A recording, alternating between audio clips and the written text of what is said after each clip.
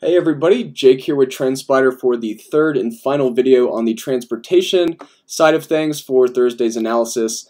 And we're going to look at United Airlines, which looks a little different than some of the other airlines. What we just saw on Southwest Airlines was a big plunge, and now we're slowly starting to come back. Here, we are actually hitting new highs that we have not hit in over a year. So this is definitely one of the leading airlines, I think, in the market right now, just continuing to make new highs. And if we look here, there's plenty of upside left around $100 a share on the weekly candles. So, one thing to keep in mind on the RSI and the percent range is that they are getting very overbought. However, if we look here, they were also overbought up here before making a huge move. So, overbought does not always mean that it's going to, pull back. It just means that there's a lot of buyers, and this can easily mean that the price continues up.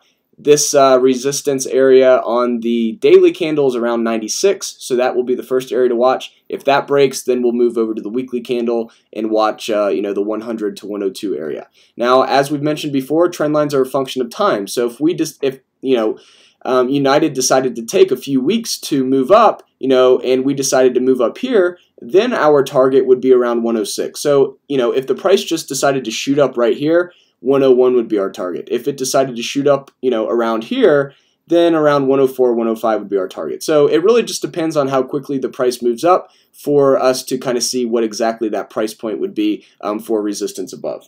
Either way, everyone, this is definitely one to keep on watch, especially as the market is starting to recover. The MACD is starting to cross here on the weekly, and the daily has plenty of room to move up as well. So definitely want to watch into the coming weeks. Hope everyone has a great trading day, and we'll see you soon.